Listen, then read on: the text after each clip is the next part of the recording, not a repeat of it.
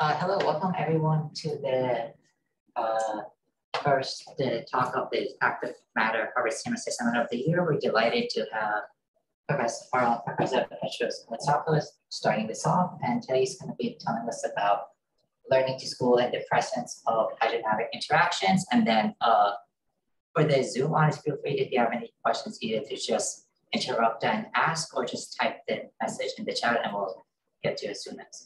How many Zoom people do we have? 16. 16. Great.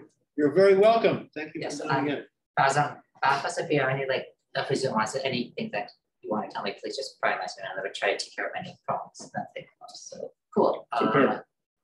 Great. Okay. Thank you so much. Thank you. Thank you for having me, and thanks to David for thinking of inviting me to this active matter. I know nothing about active matter. I'll tell you what I know, and then maybe we can try to find connections between what we do and active matter. So before I start, I'd like to thank the people that have done all the work. These are some of the people that they were with us before. And actually, I think Wim and Mattia were postdocs here at Applied Math with Maha. And Mihalis is now in Switzerland, but Pascal and Lucas are right there. And I will be talking about some of their work as well. And a lot of the things that you will see, they're very computation intensive. So there's special thanks to the Swiss National Supercomputing Center for giving us a lot of time. So what is active matter? I do that for myself to understand what we're talking about. So I did some brief research. So what I did, I went and I found a collection of articles in Nature that appeared about 3 years ago. And I guess the key thing is that you have this set of objects, of animals or things that they actually can propel themselves. And what is interesting for me, and where I try to make connection, is that they all extract energy from their surroundings at a single particle level. So the question is, what is their surroundings? And for me, as I understand surroundings, is also the medium that connects these individual particles. And the disturbances that one particle does to the medium, I take it, that affects what happens to the other particles. So I see it as a coupled system of particles, and then there is an effort to extract energy from the environment that they have at the individual level. Moving on, I wanted to see if I ever did anything related to this kind of stuff. So I found out actually I had an idea about 17 years ago that actually now I think it has become robots here at Harvard, but probably not so much connected. The idea is very simple. If you have a single vortex, the vortex can spin. It doesn't do anything, doesn't go anywhere. But if you add another vortex, then you can start to get motion, and also you can get different patterns. So we had this idea with Flavio Nocca. At that time, I was at NASA, and it was Flavio Nocca and Park and myself. And we wrote this technical memorandum. We have some kind of a patent. The idea is that we should have robots like this, and then there will be a rotating paddle under, and that would be the swarms. Now, another place where I had some work that is related, there is this European Research, ERC, European Research Council Advanced Grants, and this was my grant in 2013, where the idea was to look at collective phenomena, the fluid mechanics of collective behavior. So we were very much interested to see, for example, how fish schools are behaving, and we were interested to go and see how the fish sense their environment by their lateral line, to look into what is the molecular behavior or microscale behavior of the lateral line, and then to try to go and create tools for going through all these different scales. And at the same time, we were interested in cancer, we were interested in blood flows, and we were interested in therapy that involves nanoparticles that are traveling in the bloodstream. And then we were trying to make a lot of connections between these two topics and try to create tools. So Petros, the lateral line of the fish, that's a pressure sensor? That's a pressure sensor, and they have also shear sensors in other parts of their body, like their tails, and there's also pressure sensors in other parts of the body, but their main thing is in their lateral Along the lateral line, they pick up pressure gradients in particular? It's not exactly clear to me, but I think they can print or they can pick up pressure gradients also. And then distinguish from left and right pressures? Presumably there's one on the other side. Actually, we have done work where we have been looking at optimal sensing in fish. And we actually find out that having a lateral line at the place where fish usually have the lateral line is a plausible place for optimally sensing the environment, and then you can have different signals left and right. So you can get a transverse pressure gradient very easily, comparing that. You can probably get forces of some kind by doing that. Pressure gradient would be complicated because you have the whole body there coming in between, but forces probably, I can imagine you can get some sensing of that, yeah. Again, feel free to interact. As I told earlier, I sincerely believe I stand here to learn more from you than you can learn from me about active matter. So here are some of the things where collective swimming is interesting. Of course, we can look at these bait balls and try to understand why they do what they do. Isn't it easy for fish to catch them? There's, of course, great work that has been happening. I think this was Radika's robots, right? That they could swim together. And then there is other ideas that it's actually not really active matter, but it's some kind of, there is energy extraction from the environment, and there are certainly interactions. So when you see all these wind farms, wind turbine farms, one wonders what can we learn from fish and perhaps apply them to these applications. So on the wind farms, have they optimized the location? So no, they should. No, they should. I think they should, and they should. So the original person who had this idea, actually, of this similarity is a colleague from Caltech, John David. He deserves the credit for thinking about these things. But we have been thinking about that. I'll show you some simulations later that one of my former postdocs has been doing on things like that. But there's many things you can do here. You can think especially of moving them in different locations and also changing their pitch. So they can become some kind of like huge scale active matter, if you like. Yeah, I mean, I could imagine that especially the directions could be talking to each other and maybe even get instabilities. Yeah.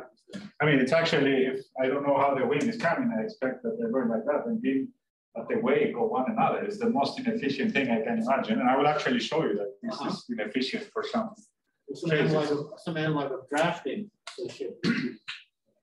Well, the thing is that there is a lot of dead air somehow here. It depends on how because the front is taking all the energy, it's sending it back in different ways, and it's not necessarily, this is the best pattern. Now, people have been thinking about patterns, and there's Daniel Weiss from Israel who has been doing a lot of work, and he has come up with this idea of the diamond pattern, which actually has a problem. And the problem is, according to this picture of Daniel, I think the animals here are not really self-propelled, but you have to imagine them that they're nailed in these locations and they are moving. And this is very different than if you propel yourself and you're moving and you're interacting to the vortices.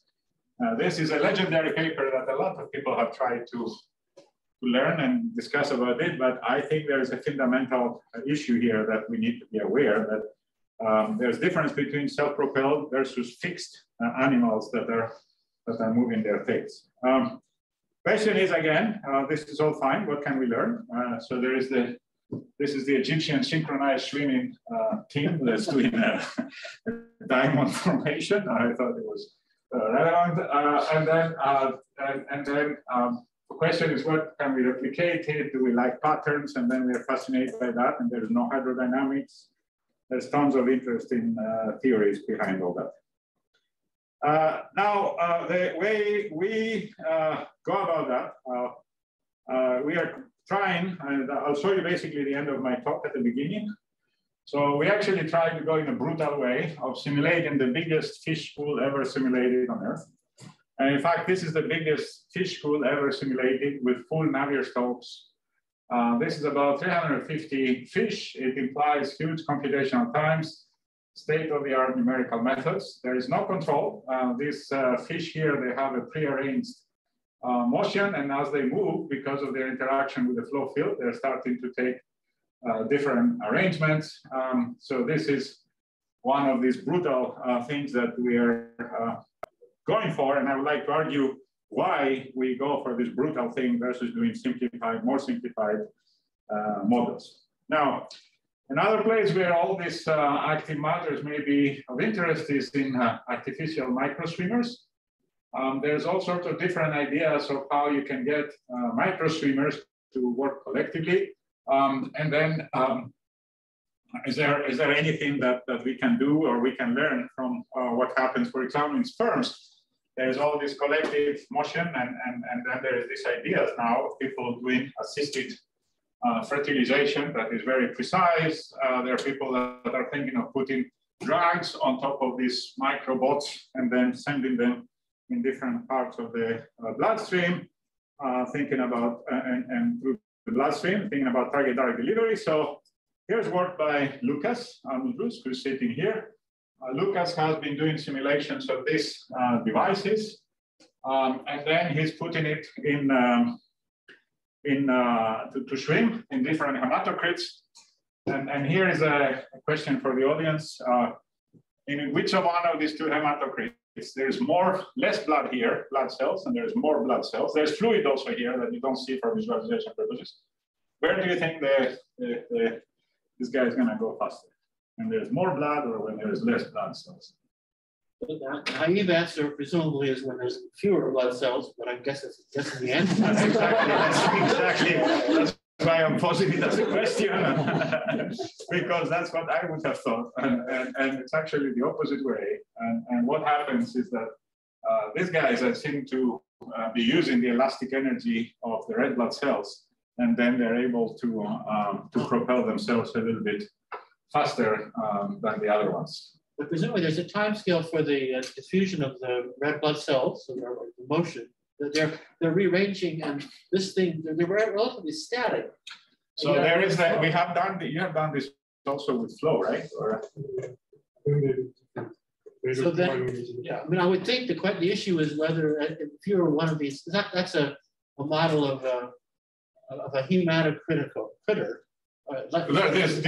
We model the red blood cells. Every red blood cell. But the white thing is supposed to be a sperm in the red. It's an ABL. It's an artificial bacterial flagellum moved with a magnet. Okay, good. You apply the magnetic field. And it's comparable in size to the red blood cells. 10 to 8 microns. Okay, it's roughly comparable in size. Yeah. Mm-hmm. So I guess the question is, there's this time scale, which is the traversal time of this little critter. Yeah. How long does it take to go past the red blood cell? Do the red blood cells rearrange in that time? Evidently not. So I guess there's two regimes, presumably, depending on whether. I mean, these are questions we should be writing down and look at them. But yes, it's a very rich system that one can. Yeah, I mean here they rearrange, as you see. Slightly, yeah. Right. But I guess I would have. I mean, I don't know. Probably both regimes can be relevant depending on what you put in there. Yeah. But, no, it's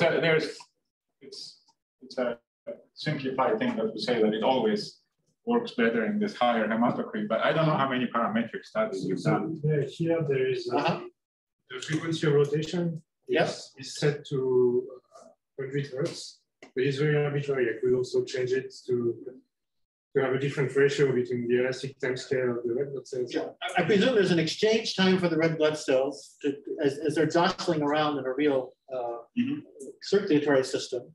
How long does it take for them to significantly rearrange? And then there's a traversal time for this lovely white critter to go past a single red blood cell. I would think the ratio of those times would be an important dimensional number. But here, what it was here. In simulations, there is thermal fluctuations. Yes? In this simulation, the method can clearly have thermal fluctuation. Right. So there's thermal fluctuations here. Yeah. But also, as you say, when there's flow, there'll be other rearrangements, flow-induced. And it's fascinating, and I'm just wondering. Another thing which we have that Lucas has done since we are on this level is to also, usually these things, if you let them free, usually they marginate. They don't usually go. They go to the margin. They get marginated by they get pushed away from the red blood cells. And here you have been applying some control to keep them in the center, right? I will come back to that because we are using also reinforcement learning and control to make all these guys do what we want. So in principle, there is one more thing about whether the red blood cells like them at all and how much they push them on the sides. I guess in that case, probably this guy will go faster because there's more. When you let them free, probably the top one goes faster than the bottom because there is no red blood cell. I don't know. It's just tons of things to explore. But we basically, what we try to do is to make a little water tank where we can examine all these things at the highest fidelity of physics possible that we can have. The word fidelity is a key issue in this talk, so I'll come back to that. Okay, this unit of hematocrit, that's some density, some packing fraction of the red blood cells? Yeah. Thank you. So these are some, just to show you that, again, this brutality that I mentioned earlier, these are 1,000 of them. And then there is a single magnetic field that is driving them. And through the key thing to observe here is there is a whole bunch of hydrodynamic interactions that you're having. But you basically have one magnetic field, and then you hope that through all the interactions that they have, they will actually propel themselves in the same direction. So you try to control 1,000 of those with one magnetic field, which is quite interesting. So optimizing all these containers, I think, will be a very exciting and interesting project. And the direction of propulsion along the two were opposite. That's they're both encoded in the magnetic field protocol? They're following the magnetic field, yeah. So I just present you, these are things where this is not published, none of this stuff is published. It's just to show you some things in the micro scale, and we're welcoming. And when it goes through the tube, is the density stay homogeneous in the cross section, or does it also tend to fractionate or gaps at the edges? We can ask Lucas there. Sorry, I was But the question is, does the density of these swimmers uniform in a circular cross section, or do they tend to congregate near the edges or avoid the walls, or what? So I mostly looked at the velocity profiles that they create because they have a collective motion. Regarding the density, I didn't see, I mean, it's not obvious to the eye, but I don't know. Yeah, there is a bit of fluctuations. Some of these highly simplified models of active matter, I'm not an expert on active matter myself, but Farzan maybe remembers they produce density and homogeneities. Is that right, Farzan? Yeah. When you have flow. So I would monitor not only the velocity, but the density. And there are regimes where counterintuitive things happen when you have these active self-swimming things. I have some simulations. Maybe we can talk about these simplified models because we played with that at some point also. So very quick thing about models, okay? So a lot of people talk about models, and I want to raise awareness on modeling, okay? So for example, when we do these red blood cell models, we don't see all this. This is the fluid. This is a method called dissipative particle dynamics. There's a movement that is, there is some central forces, and then there is some dissipation, and then there is some fluctuation. And then this is a homage to the Empire Strikes Back or Star Wars, right? So but those are supposed to be like water molecules? This is the representation of the water, yeah. They're not molecules, but it's a mesoscale description of a fluid. I see. So there's a viscosity, there's Stokes drag in each of these things? No, these are fluid elements. The method of dissipative particle dynamics, you have particles that they're interacting. They have a linear conservative field by which they're interacting. And then they have a dissipative term, which depends on the velocity differences between these two particles. And then there is a fluctuation term that we are adding, thermal noise that we're adding to satisfy some kind of fluctuation dissipation theorem. This thing is actually, in principle, a compressible fluid. So it's not an incompressible fluid, but people use it because of all these things that you can take into account at this scale. I mean, you have to think again that this is 8 micrometers. And then the fluid around, these are computational elements, put it differently. These are computational elements that represent the fluid. And the red blood cell is biconcave in this particular? The red blood cell is a big story. So the red blood cell is is some of your stuff probably here. It's this membrane. Okay, yeah. And then there is all sorts of terms that are entering in these calculations. And before you shoot, let me finish. So, no, I'm not saying. I'm sure we are butchering things here left and right. But this is, so there's all different motions that we try to take. So basically, when I started doing these kind of things, I looked at what people have been using for red blood cells in the community, and this is the model that we found. And then actually, I started an interaction, collaboration with a colleague, George Penelakis from Brown. And then I basically got the models that George had. And then my first question to George is, are the models validated? We actually applied for a big competition, the Gordon Bell Prize, because we could do up to a trillion computational elements and billion red blood cells. And asked George, are the red blood cell models validated? And he says, let me send you a slide. So that's the slide that George sent me. These are all different simulations and experiments. And then you compare different things. For example, up here, you have a red blood cell and you have beads, and then you stretch the red blood cell. And then you're looking at the aspect ratio on the two axes. Then you put through a red blood cell through a constriction. And then you look at the velocity, the transit velocity, versus the pressure difference that you have here. So you get that. And then there were a whole bunch of other things that he gave me. Actually, you could have some red blood cells that they could be from sick. I think this is a paper about the blue ones. They have some problem with their stiffness. This is like sickle cell anemia? Exactly. This is simulations of sickle cell anemia. Okay. And also you put the red blood cells to go through different constrictions, and then you measure the velocity through that. So, question to you. Do you accept this method as being validated? Just to give you my answer, I did. I said, this is great validation study. But you found something where it didn't work. That's right. So I will tell you in a second what I think worked. So, but when someone shows you like something like that, right? You're done. You say, here's 1, 2, 3, 4 geometries, constrictions, deformations. I catch all the experimental results. Correct? Well, so the question though, the blue are the sickle cells. Yeah.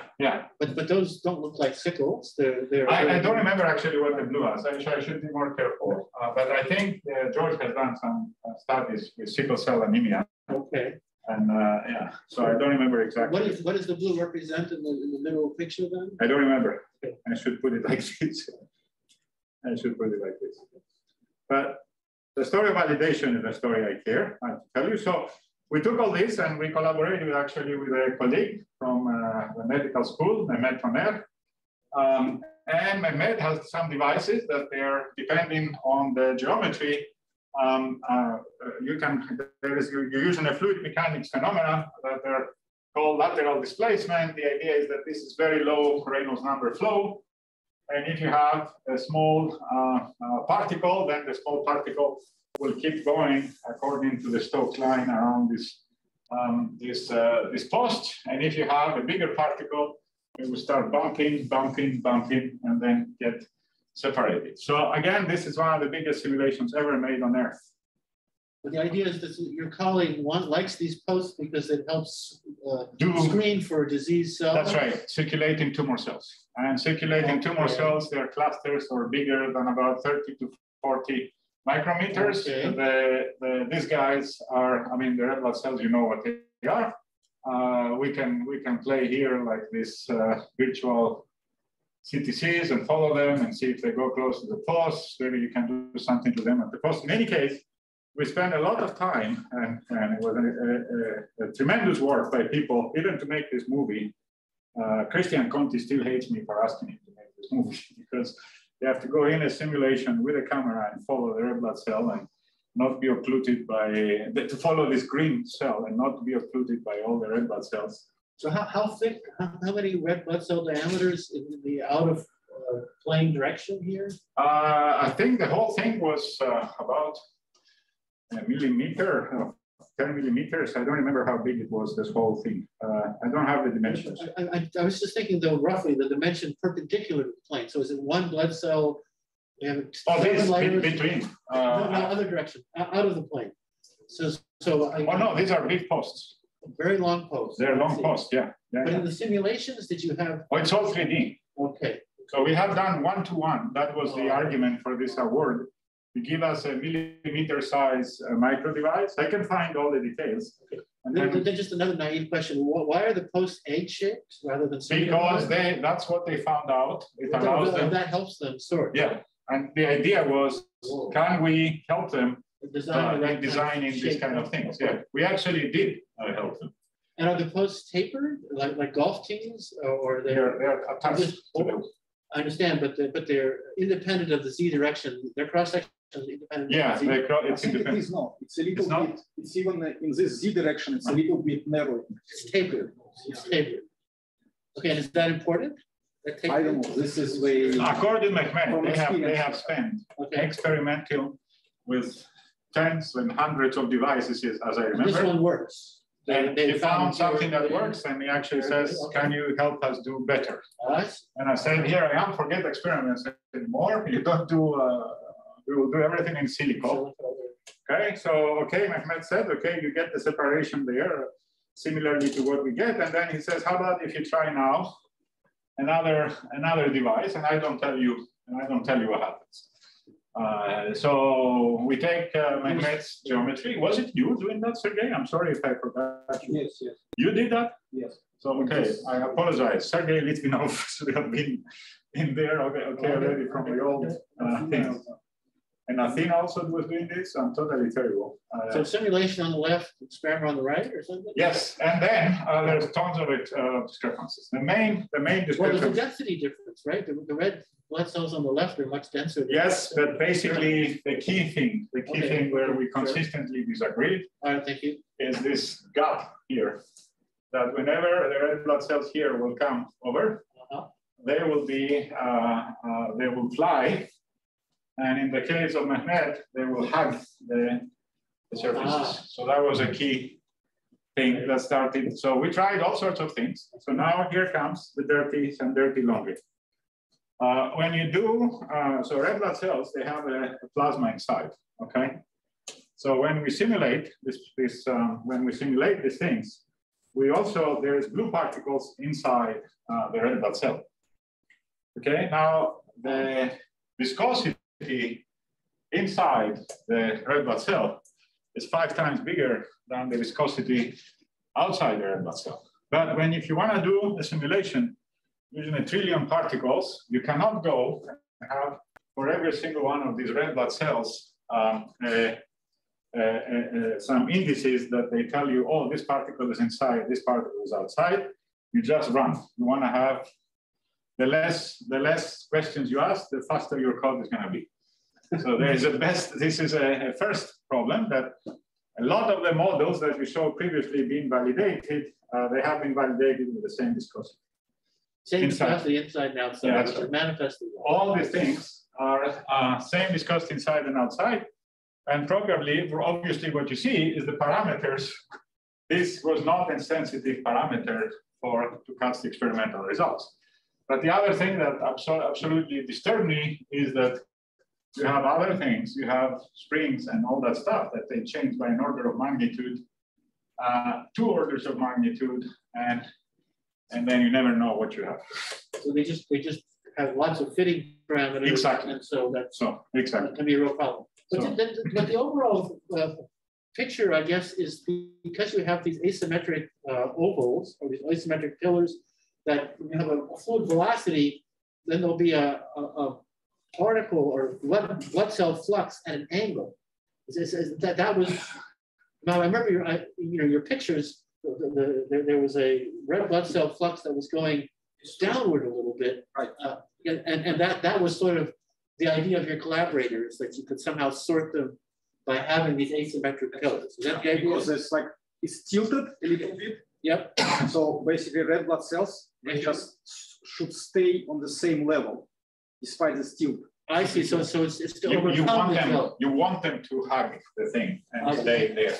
Okay. And the other things in the physics is that you bump, and you get expelled out. But this is a cancer cell. The big ones. The big one is just keep bumping. So it cannot fall between posts. So you can separate cancer cells from red blood cells by this ingenious asymmetric post. Yeah, that's right. That was the basic idea. Yeah, that's not even Mehmet's idea, right? I think it's not. Yeah, it's not his. It's called DLD, deterministic lateral displacement. But it's 2005, I think. The science it was paper. invented in 2005. But Mehmet, I think, was the first to apply it in something big. Another thing which is important is because you want to screen a lot of blood, the Reynolds number here, according to the flow velocity, it's about 100. So these things are flowing through fast. Huh? It's not Stokes flow. So before this 2005 paper though, presumably people had tried to filter out cancer cells just by using filters. Right. And this is better? In principle, could be better.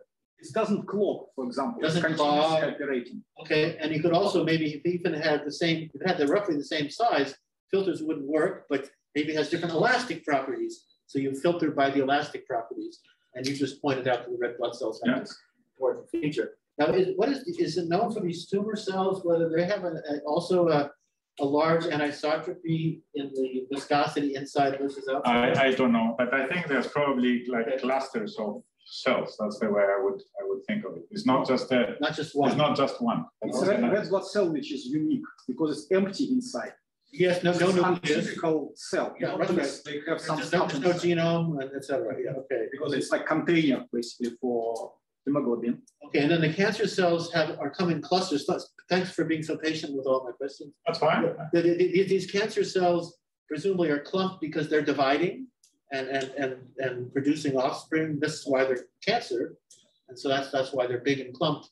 But they never get so big that they can't get through these rows of pillars.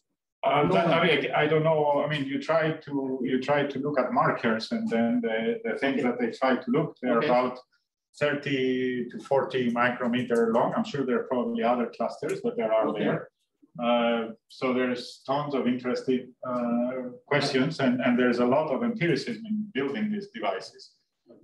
And the idea was, can we have an in silico lab on a chip? Oh, no, that's fantastic. To help the people by testing out some design. So if you want, is there a commercial product now that I think Mehmet lateral separation idea? He did it, right? He has. I don't know if he sells it. Startup.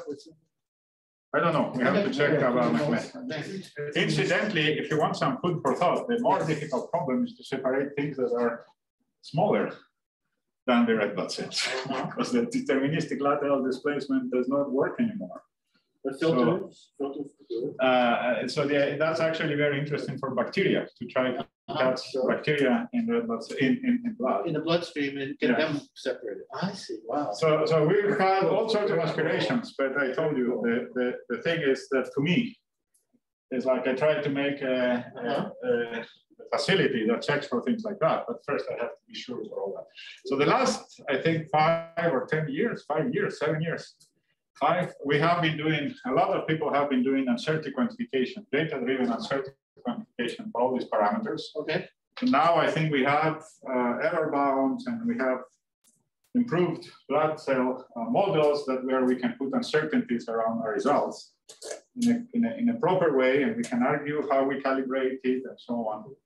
So I believe a lot of these things that people have done in red blood cells, I think, need to be revisited because just capturing something is not like overfitting and fitting an elephant. Overfitting. So models too. I'll show you some simulations on fish. Just how they work. They work with this penalization method. The idea is that we solve the vorticity equation of the Navier Stokes. And then because we have a lot of complex geometries, we use this technique which is called penalization. Penalization is like a Lagrange multiplier where you take an indicator function and then you try to drive the velocity that you have in the fluid to the velocity that you have on the surface. Yeah, why do you do this? You do this because you don't want to have a grid that is trying to adapt onto the shape of the body because the body is deforming very much. And I can tell you, when we first started doing fish, we took body conforming meshes, and it was a nightmare, and we could not actually do some very interesting movements. Here, what you do is you have a grid, and then you consider, for example, this function x, chi, that I have here is 0 outside the fish, and it's 1 inside the fish, okay? So that's what you do. And then you have to consider the fluid that's going in, and then because of the momentum of the fluid that's going in here, that's actually how you get the self-propulsion. So chi, now chi is a scalar function? Chi is a scalar. I'll show you in a second what chi is. This is the whole algorithm, and this is the chi function in the end. It's a chi. This the so-called fish. This is the so-called fish. It's actually the fish is a bag of fluid. It's a two-dimensional fish. We can have 3D. Okay, and now did you think this is a trick for getting the grid, the mesh, to follow smoothly? No, the mesh does not follow smoothly, but okay, the mesh is like this. You want to solve things fast. Yeah. You will see the mesh in a second, and then the body just cuts the mesh like that, except that this is a function of it's 1 in here and 0 up here. Okay, and then again, for those of us that are unfamiliar with the chi term, can you go back to the slide that had that? There we go. It's a scalar. Sorry? It's a scalar. It's a scalar, but then it looks like you have a curl, or is that the gradient of the chi term? Because this is the curl, but then you take the curl of this thing here. Oh, I see. Chi is not a function of ui minus u, it's chi's times. Chi times, that's right. Sorry. Yeah. Okay. Yeah, it's a little bit sometimes not nice. But I think I finally... We work in velocity vorticity, okay? Yeah, I understand. So if you don't do velocity vorticity, this thing is away. Yeah. So imagine you're in velocity pressure, and then you have chi times this. And now you take the curl of the Navier Stokes. And then you get it naturally. And then you get that there, that's all. Huh. So lambda is like a dissipative coefficient. It's kind of it's a Lagrange multiplier that we don't know what it is actually. We tweak it. I see. So it's a parameter. Yeah. When was this Brinkman penalization invented? It's the original people are Angot, Reynolds, and Fabry. Okay. 20-something years ago. But it's some art. It's not present in. I know you're taking the curl of the Navier Stokes equation. It's not present in the real Navier Stokes equations that I grew up with. No, it is the Navier Stokes equation plus boundary conditions. Plus the boundary. It's a way of implementing boundaries. That's right. So you do, let's say I write the Navier Stokes as this, right? And then I have u is equal to ui on 2 omega. And then I take this guy here, and then I write it as lambda chi I, because that gives me that. Okay. Sorry, plus, lambda chi I u minus ui. That's what we do. So it's a dirty trick. It has tons of problems that we have been trying to resolve. So it's. But I have a rigid boundary, I don't need it. But when I have a oscillating boundary, if you have a moving thing and a fish, forget. We try. So when I started doing fish, I was doing body-fitted grids, and I have another story I can tell you. So at some point, I was interested in something called the C-start, where a fish curls up onto itself, and there was no body-fitted mesh that could ever be able to capture that because the mesh will get so distorted that everything will blow up. So that's why we moved to that. So this is, Go ahead, question. Oh, so can I understand this term as like the stirring work that the fish is doing to the fluid is embedded in this term? Yeah. So when the fish is swimming in the fluid, like I can imagine like the fish is doing some work to the fluid because it's stirring the fluid. Yeah. So can I understand that term as the stirring work that the fish is doing to the way you understand, why I would understand it is you make the fish to be part of the fluid. That's what the way I would do it, except that this fluid there has the velocity of the body of the fish. The way I would put it. I see. The fact that the fluid, the body, that the fish is steering the fluid is coming because of the vorticity that is coming naturally because of the no-slip boundary condition into the fluid. So the fluid is being steered by the vortices that you have. Okay, not by the body produces the vortices and the vortices steer the fluid. And we are actually not considering the work or any like energy term or force. There's no energy term. I do the boundary conditions. Yeah, but it is kind of the stirring is employed by the boundary condition. That's right. But this thing here can do whatever this boundary condition here can be a time-dependent boundary condition. But assuming you'll get work, heat will be done generated by the viscosity of the term. So yeah, you get. That will happen automatically. I think. So good, great question. Good. Thank you for your patience. I have a quick question. Is the lambda time dependent? No. It's just fixed. It's an ad hoc parameter, the lambda. And you have to sort of play with it until you get a good answer. That's right. You validate for different Reynolds numbers that you know. And you try to capture certain validations. Let me show you quickly a validation. I don't know if you've ever seen the C-start that I do. This is actually what the grid looks like, by the way. The grid is actually a work of art because I don't know if you can see, but the grid is adaptive. This is a wavelet adaptive grid that you're using wavelets to decide how. So there's two great things here. First of all, you're resolving only vorticity, which is at the wake. And you don't do velocity pressure where you have to have the whole thing. And on top of that, you do multi-resolution on the vorticity. So you have all these adaptive fields. And I think if I go to much later, I don't know if I will make it much later, but just maybe I start to show you things left and right. This is the 3D version of this. You cannot see it because the resolution is not so good. Maybe you can you see the grid changing? Has to do with the resolution with which you basically use fewer grid points when you have smoother vortices, and you're using more grid points where the vortices have smaller scales to capture. Do these 5 fish have excluded body interactions in that previous movie? No, they interact hydrodynamically. Right, but if they were to collide, if they were to collide, you will have to make them uncollide. So that doesn't, you just, they can collide. Situations where they don't collide. Well, no, we have actually now an ad hoc way that when they collide, I mean, you start losing the Navier Stokes between the collision points. Yes. So you have to artificially add a repulsion term for them to go away. Okay, so you keep that. Yeah, so we can, there's 350 fish that you show. Michalis gets a lot of credit for making it actually to allow collisions and the code doesn't blow up. And this parameter lambda is a function of Reynolds number? Yes, it is also. Yeah, you can put it as function of Reynolds number. I mean, basically currently in the code, there is 2 ways to handle this penalization term, right? You can either go about integrating it explicitly or implicitly.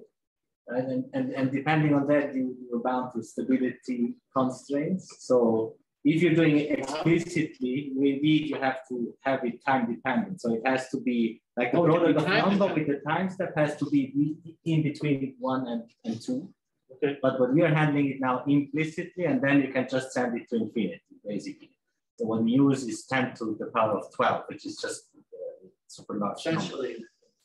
Because yeah, in the end, this should go to in the limit of lambda going to infinity. You're able to prove that you're imposing the right boundary. I will skip the C start. I can tell you with words that there is this C start of the fish, and then actually we figure out that the C start is optimal because we put down a fish, and then we run an optimization. We say what's the fastest speed you can get, and then what came out is actually the C start as an optimal solution in nature. So that's another talk. Covered that. Yeah, there's no hard boundary, by the way, at 2 o'clock. So I can go back to the C start, but I want to. But it's up to you. I can go back to C-start later because it's a very fascinating thought. And now I want to go to doing many fish here and all sorts of things and what people have done. So there's a lot of people that there is this thing here. There is people who do experiments, which is very exciting. And then there is this 3D simulations that are the precursor of this 350 that I showed you. Important thing to see and to that we all agree, or we try to agree, or we think that they can do that.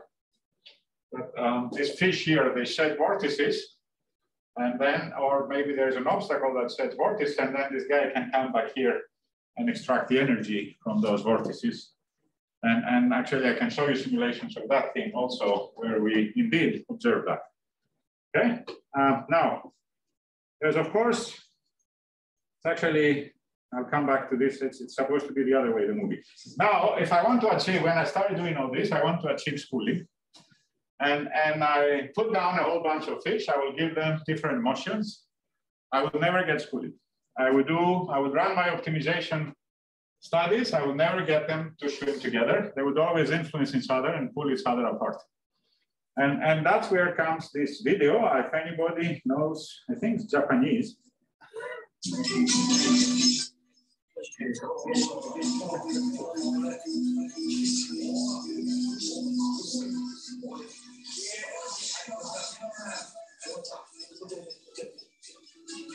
So these are real fish.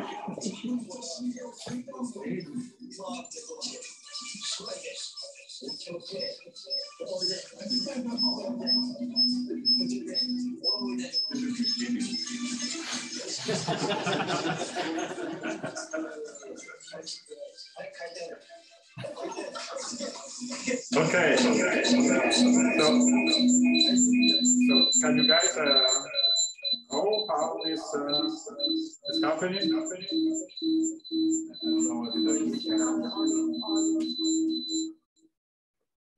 Do you can you guess what's the story here?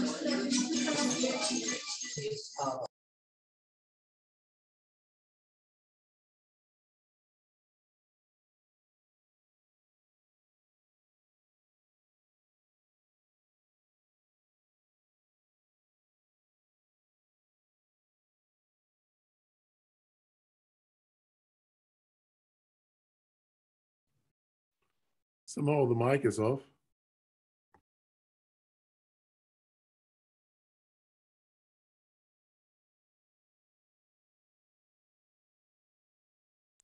Oh, well, that's another hint.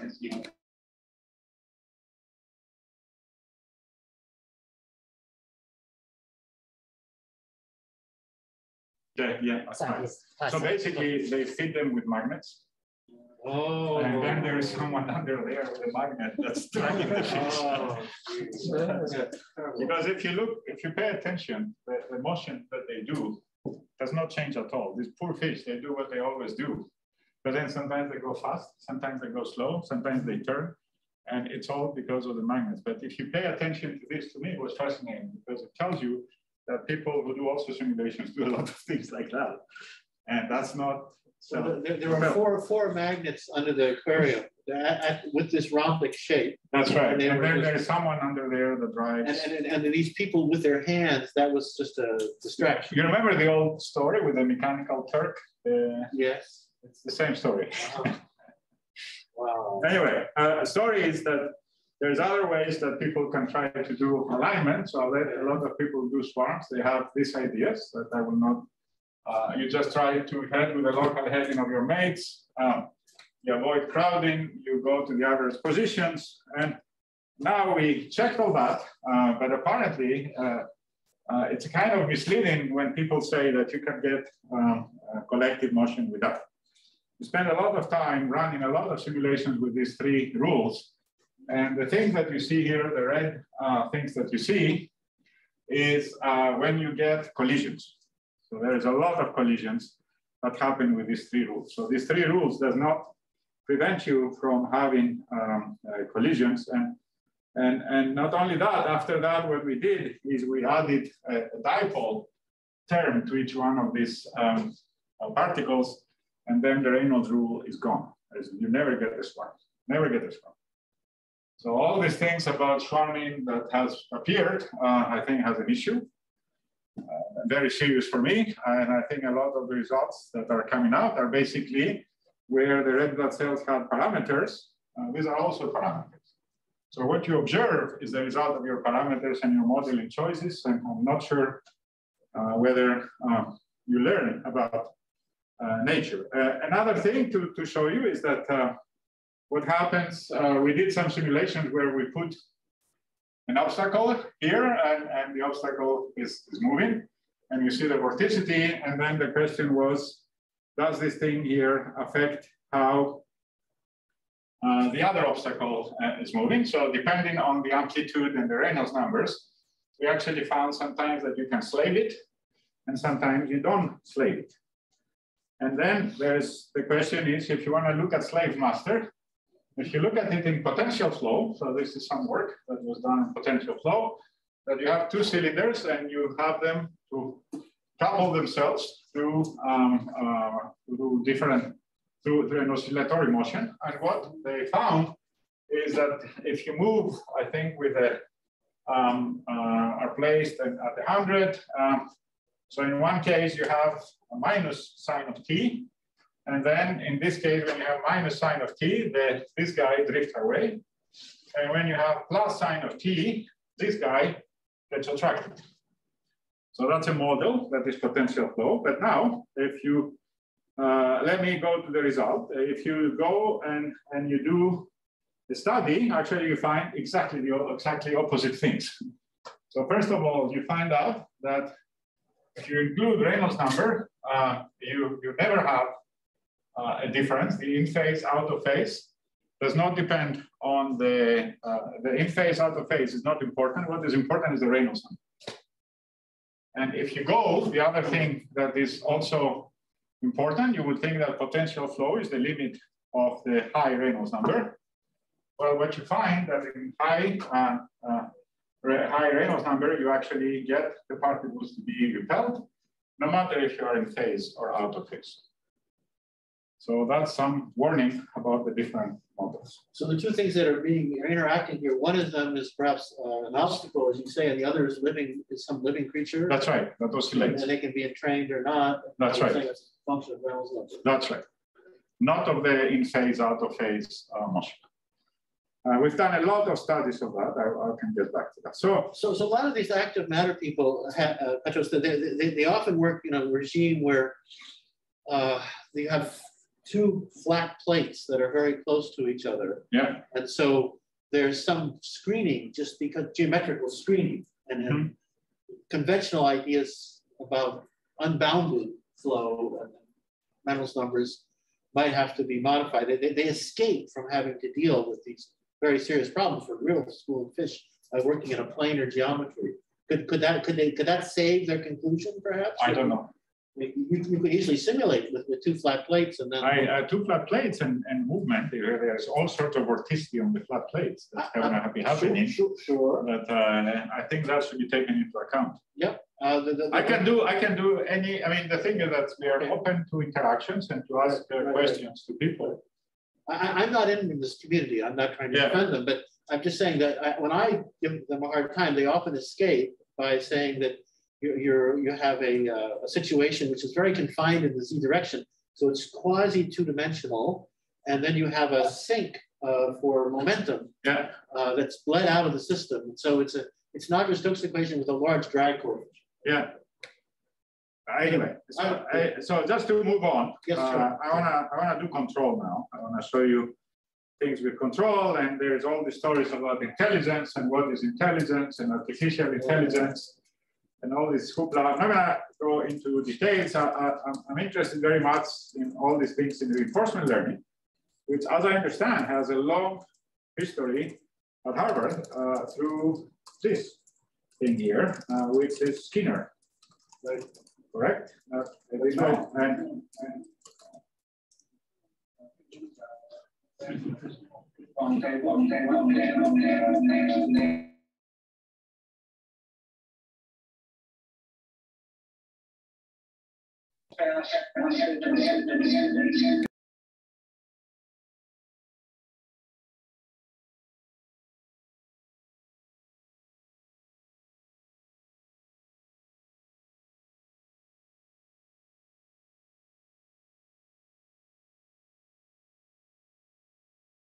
boost to artificial.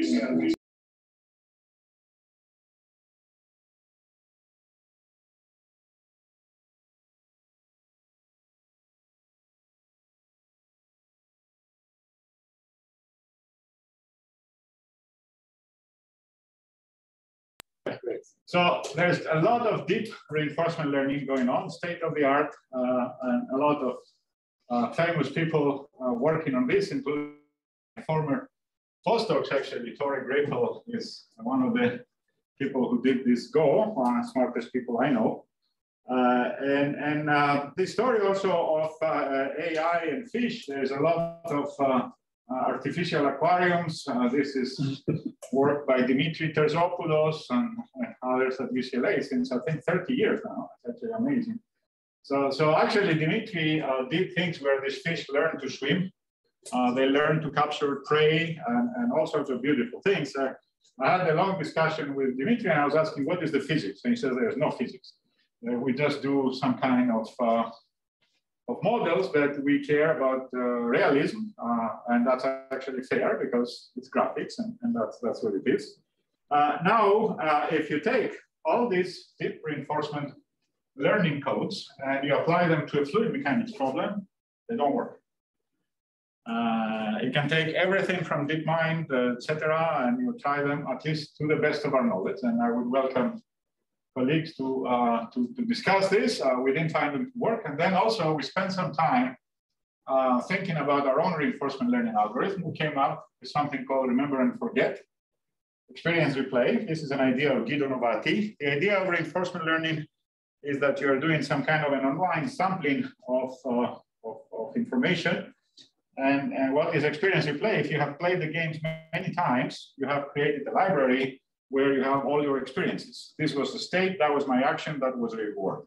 This was the state, this was the action, this was the reward. So basically, when you do reinforcement learning, what you do is very often, instead of sampling from the current probability distribution of your data, you look back at previous probability distributions. This is kind of an important sampling that you're doing.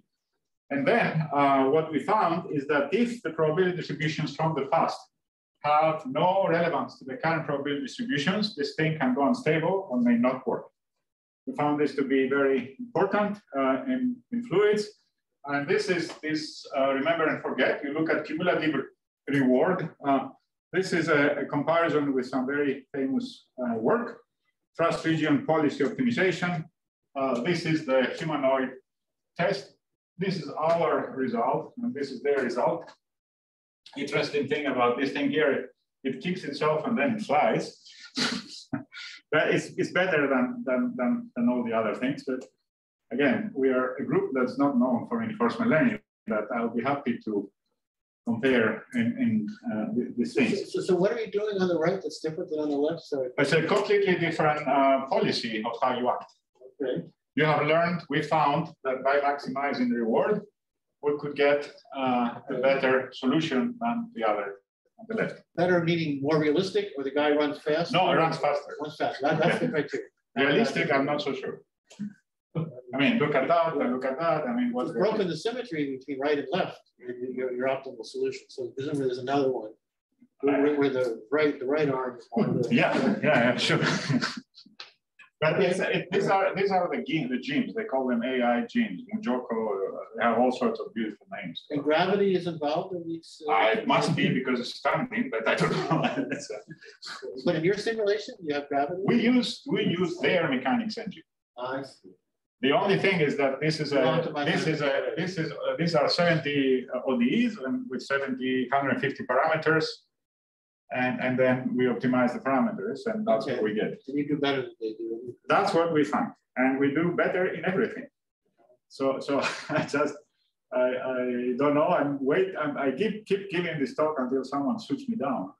I gave it at Berkeley, where these people supposedly are. I'll give it in our colleagues here at Harvard. I'll be happy to see if we're doing something fundamentally wrong. Now, just a cute thing that. Mattia done a long time ago that refers to these avoidances and things like that. So here is some simulations by Mattia. So does this play? Yeah, so I'll tell you in a second what this is. So here he puts down a whole bunch of particles and give them random motion. And then he teaches them to avoid themselves. Okay, tells them avoid hitting each other. So they can look around and they learn to avoid each other, and then you get this type of things. Okay. Now the other thing that you then after that, what Matthias said, let's put a big obstacle and have all these particles moving in a confined region, and then what these particles then they learn to avoid the obstacle, and the solution they find is they just circle around the obstacle.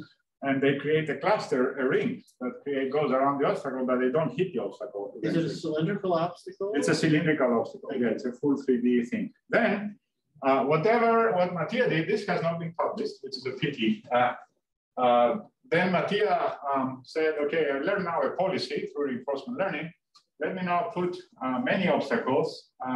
Does this work? Can I create patterns that they actually generalize. What they have learned was pretty robust. They learn to avoid and they create corridors and all these type of things. And the last and more fun test, Mattia said, now I'm gonna go and move the obstacles and can these guys avoid the obstacles? So indeed, we found that they create clusters, but they learn to avoid even moving obstacles. And for me, this is a nice example of a generalizing policy. You learn that, and then it generalizes to this. Here you see eventually they go on to the bottom again and stay away. But are they avoiding themselves, Petros? No, they create clusters. But within a cluster, are there excluded volume interactions between the red? I think there is some kind of excluded volume that you cannot go close to a certain level, but you still get clusters. And why don't they diffuse away to infinity? I think this is a closed thing. This is a closed thing. But even the cylinder on the left, the second image from the left? No, yeah, here they chose to do that. But they didn't go wandering off to infinity? No, I think because again, I think we have either periodic boundary conditions or walls, so it's not an infinite domain. Okay. So it would be an interesting question also because we have to put, I don't know what they will do actually. Well, you think that entropically, big enough box. Entropically, yes. They will just, eventually they will wander off and do their own thing. Yeah. But maybe they're attracted to each other on the time scale of the simulation. Yeah. Another thing that Mattia did that I thought I'll present today, which is fun, he tried to add foraging as a possible reward. And then he was interested to find out whether these guys create clusters when they look for food. Okay, so he has the senses that you can find your nearest neighbor. You know who's near you. You know if there is food, you get reward. If there is plus, you get food. And then your actions is you go straight, you turn left, and you turn right. And then starting like that, you get something like this. You get that the guys, they're able to find food, and as they keep going, they let others, they start slowly creating some kind of clusters. Again, I think here they repel from the walls. There's a single food particle. That's right. Yeah. And then slowly you get to see that because of diffusion, or I think these things, you get some, it starts to get interesting when you add one more action. And the action is the Reynolds model, where you say, I want to align with my neighbors. Basically, I align with my neighbor's velocity. And now when you start to do that, you start to find all sorts of clusters that are happening. And the last thing is that you give it, you give +1 for food here. Now here you tell them you get reward for food, but you should not also collide with each other. And then you get clusters, and then we got lots of studies. We looked at the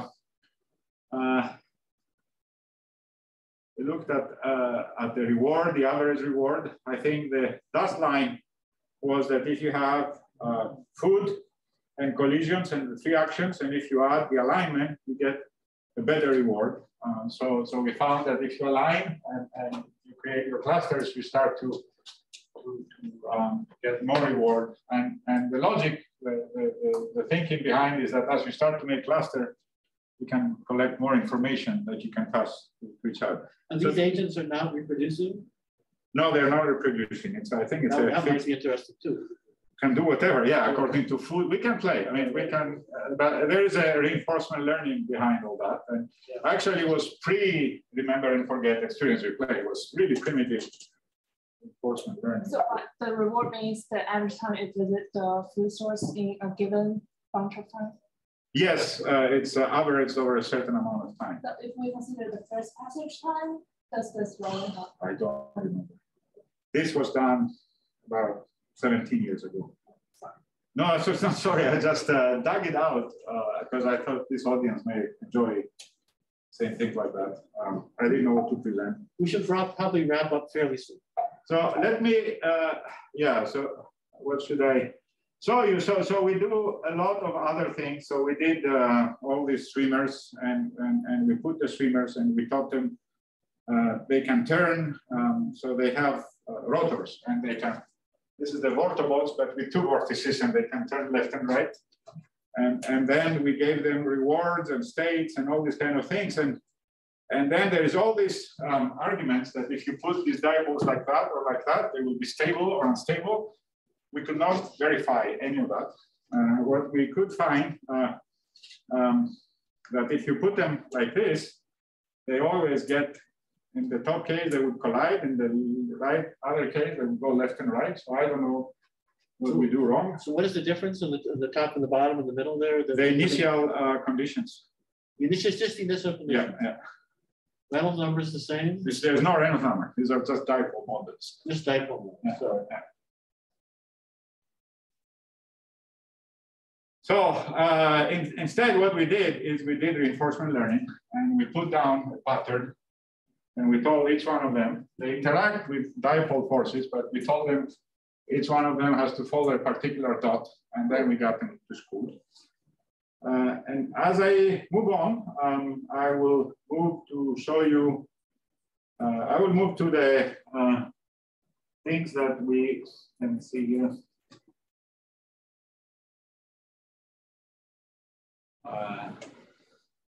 So these are some of the things that we did with reinforcement learning, where we taught fish to follow wakes. For example, we could teach a fish here to do that. So we taught the fish to stay in this box, and then it's receiving vorticity from this thing, and it's slaloming, and it stays in this box, and it uses 45% less energy than if it were to move with the velocity of the corresponding. Does it flow from left to right? There's flow from left to right, yeah. Semicircular obstacle, yeah. And then an angle, yeah. And then the fish somehow is able to efficiently exploit that obstacle and graph that. We also put them, we looked at things that if you can put a fish to swim in a way. So here, this guy, what he does, it stays on this line. And then we found that staying in this line, even though you get hit by vortices, your efficiency is increasing. And then we said, what if you tell you can maximize your efficiency, so you can be anywhere you want. So it did not fly away, but it stayed actually in the wake, but it did something different, which is to slalom and to into the vortices. Something that you can learn from that is that we did then in 3D. We said, we're not going to do reinforcement learning because it's expensive. Let's put one fish behind the other, which is what is the problem with the wind turbines, in my opinion. And now this fish, when you look at the vorticity, encounters no vortices. So it doesn't really gain anything. But then if you look at this is a 2D flow, and this is a cross-section of the 3D flow, fluid mechanics is completely different. So where you want to be is you want to be here to catch energy. And we found that indeed we can do that. And I'm going to tell you the details, but we can do things like that, which are heroic simulations, because they're 3D, self-propelled control. Then there's all these other heroic things with that you extract energy from both. You extract energy from one. So let me see, I want to close at some point. We're on slide 95. We're going beyond what I had in mind. Yeah. You can. We looked at different things, at drag reduction in schooling, all sorts of different things. I'm not going to go into this. I'll stop with this is. I'll stop again by telling you some of the next things we do. One of the things we do is trying to introduce learning into all these guys to do schooling and to try to have this school active matter and try to use some control or study what happens or examine relationships. We're looking at sensor placement for the different swimmers. If there's a disturbance here, can you detect it? So where should you be your sensors detected? We're looking into things like that.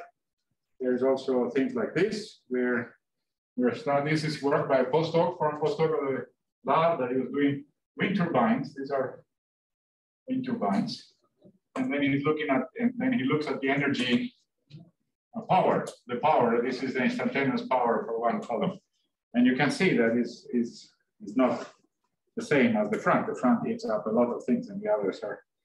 The other thing we do is something that I'm really excited and I wanted to follow up at some point. We take videos from fish. We can take videos from the fish. We can extract the curvature. This is one of those or some other. This is a real fish. And then we plug it into a Navier Stokes solver and we can look at the vorticity. So that's trying to bridge the experiments. And then we're looking at that and then we try to understand if they're efficient or what they are. And another thing we do is there's a device called wind shape, but there's a whole bunch of motors here that are producing wind. There they are. I don't know if you see, there's little blades here, little rubbers. And the idea is that if you want to do testing for drones, the same way as you do for airplanes, you put in a big wind tunnel and do that. It doesn't make sense to do a big wind tunnel for a drone because the flow fields and all these kind of things are more precise. So the idea is, can we, if I have many motors here, can I profile flow field? And we do that through learning. And this is work by my colleague. We did the vortobots, Navier Stokes. And there's a simulation on the left, and then the actual. There's no simulation. This is a schematic of the project. I think this wind shape now is playing at Caltech somewhere. They have a big. If I go to.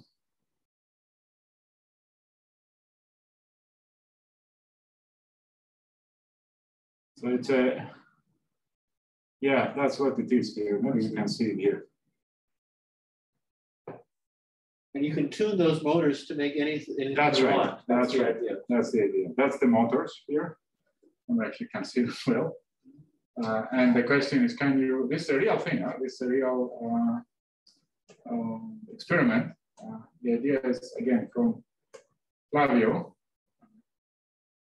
Now what's going on here? Anyway, that's some of the things where you can have collective movement, and yeah, these are all the motors. Okay. So we're trying to apply some of these things there. I stop. I thank you. I appreciate your patience. Happy to take any questions now, later. Thank you very much, Petros. Yeah. No, there were a lot of questions along the way. Anything in the chat or anything that I see chat things? There's just one question that chatted. Wondering if it's possible we could plan to upload the video results when it. Sure, I can upload. I'll give you a video of the whole talk. Great. Oh no, we have the video, but there's something about the slides as well. We haven't shared the slides in general, but a couple of the others. We don't have to do that. No, but I'll upload the video. I'll give you a video of the talk. The same as close enough. Thank you. Yeah, well, of course, as many as you like. Go ahead. Can the simulation be applied to birds because they also schooling? Oh, birds are tough. They have feathers. And I don't know how to do compressible fluids well with deforming boundaries. This penalization technique may not be the best technique for these things. Dragonflies? I'm sorry? The situation birds flying in air and the fish moving in fluid would be fundamentally. They're different. Well, in both cases, there is vorticity that is being generated, and in the birds, I think the wingtip are some key things that other birds are actually riding on these wingtips. What we find is that the fish, they produce vortices, rings, and if you have a clean vortex ring, then you can ride this clean vortex ring. Now, what happens when you have the 350 fish and they all have rings that collide, they dissipate, they do whatever you want? I don't know what's going on there.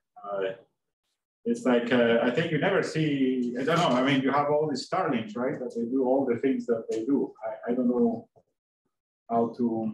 In that same spirit, what about locusts, insects? The key thing is I need a technique that I can, if I want to do a lot of things, I need a simple grid.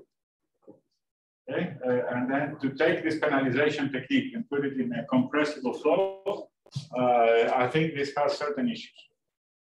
So, and where does the compressibility come from? Air. Just air has. Yeah. If you can assume that is low speed and low Mach number, and then you can in principle. But yeah, we have not done the bird. We have not done the fish is easier, right? I mean, especially the fish we do. Look at that. I mean, they don't have fins and, and all these things. It's a simplified fish, but it's the best we can do. There are other colleagues who have codes that they do birds, yeah. I've never seen people do 2 birds, for example, to the best of my knowledge. It's complicated to do 2 birds. And here I'm doing 350 fish because I have all this computation expertise, etc. So to do a swarm, a cloud of V formation birds, would be something. So we have a question from the chat. Has anyone thought of studying the movement of sperm inside the uterus? Fish swimming look very simple. The movement of sperm inside the uterus, that would be an interesting project. I think I have an interest in this artificial insemination with all these microbots that we are making. For the sperm, we will need to model it appropriately. And I showed you some of the issues we have even with the red blood cells that are, we don't know how to do flagella well. It's something I have in my mind for a long time, how to do flagella. So I'll be, of course, very interesting, yeah. Yeah. So when you introduce the penalized model of the method, you have a slide of like the C-star movement, but the grid is also moving with it? No, the grid is not moving. So the resolution of the grid is changing. So what are we seeing like this white dot? The resolution of the grid is changing. So the fish is moving. So you have a grid. Imagine you have a grid everywhere in this room, okay? Now the fish is coming. Now things are happening at the tail of the fish. Now wherever the fish is, more resolution is applied automatically in this area with wavelets. So in the context of this nice picture here, there'd be a finer, the mesh is fixed orientation. Yeah, there'd be a finer mesh near the tail. Everywhere near the fish, there will be finer. This guy moves, leaves behind the vortex, and then this guy now is over here, and then this thing is not needed anymore, but it's needed over here. Could the fish's motion be slightly biased by the orientation of the mesh? Of course, but it's probably I hope it's a small effect. Yeah, we've tried a lot of things on that. Yeah. The video that you showed. Which one? I mean, I showed many. The black background with the C-star and you having like a bunch of like dots moving with it. I was wondering what are those like? I think this is the velocity field. This? Yes. Like, what are these like? I think this is velocity. think this is the chi function, and this is the velocity vectors. It's a deformation velocity. The deformation velocity of the fish. The penalization, you have this velocity field corresponding to the motion of the object. Okay. And this is basically visualization of that field. And how do you describe the kinematic conditions along the fish? Is there like an equation of the fish? The kinematic and the viscous boundary condition are combined here. Okay, so explicit equation here, that's the equation. Yeah. You have the no through and the no slip are in here.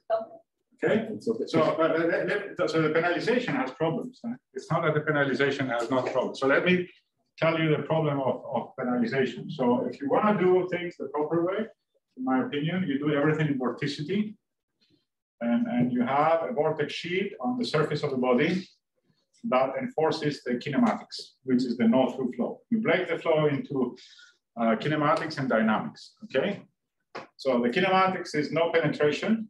Okay, and the dynamics is no tangent. No tangent velocity. No penetration means that you can do that. There is something called the light fields algorithm. That's what I did in my PhD thesis, by the way, where you specify, because you have no penetration, you can assume that you have a slip velocity on the body. Okay, you're allowed to have a slip velocity. The slip velocity now is a vortex sheet, a vortex layer. Okay, you accept that.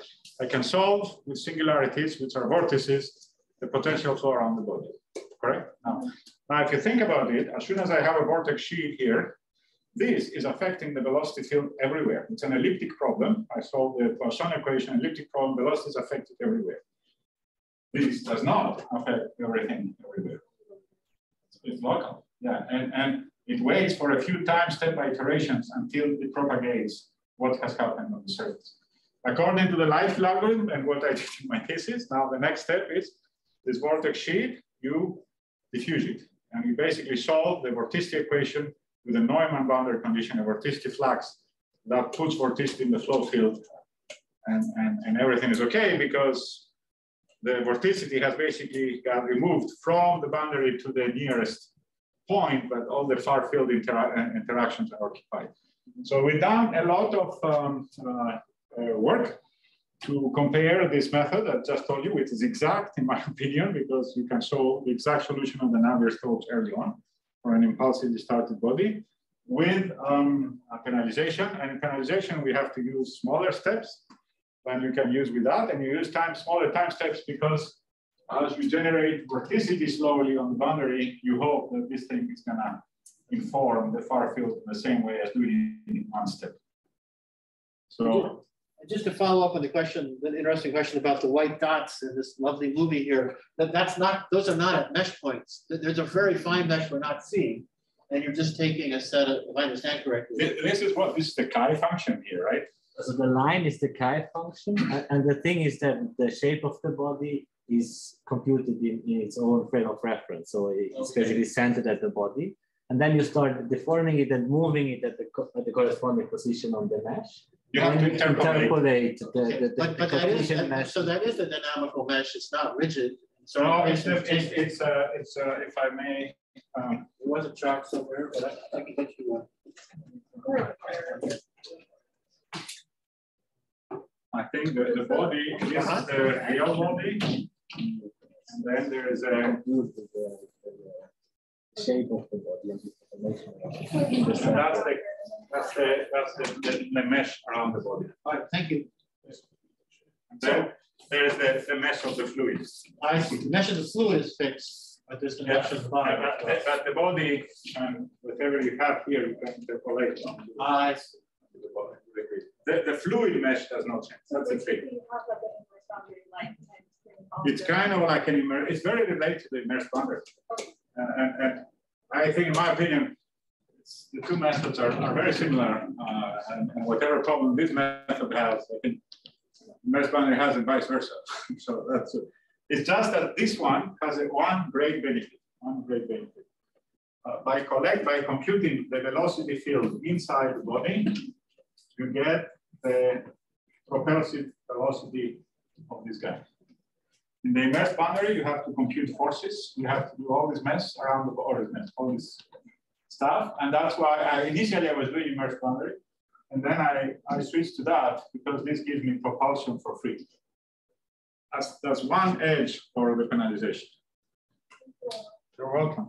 So it's now 2:30. So thank everybody for the questions, but especially thank Petros for a lovely talk. Thank you. Goodbye, everybody. Who is still the 12 disciples still in. Yeah, bye. Bye, Zoom. Thank you. We'll see you in 2 weeks. Great.